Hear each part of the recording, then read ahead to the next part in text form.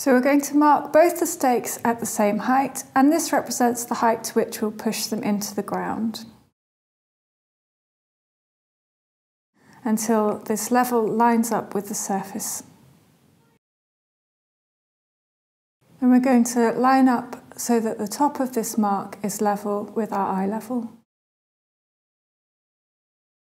We'll take them out the ground and mark the second stake at the same height. You can mark using a pen or put around a piece of paper, which may be clearer to see.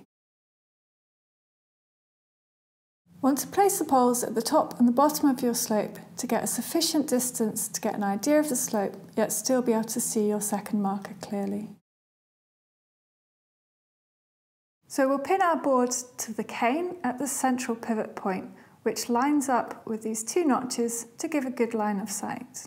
We then hang a pendulum, which can be any weighted object on a piece of string, onto this, and this essentially gives us a reference point at 0 based on gravity. We then line up our eye level between the two notches so that we're looking at the top of the mark on the far cane. We then simply read off along this piece of string. In this case, we have a slope angle of 10 degrees, or approximately 18%.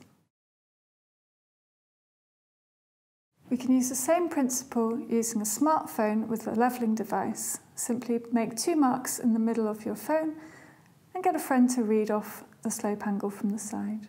If you have a compass or a smartphone app with a compass, simply line up so that you're facing down your slope and read off the angle.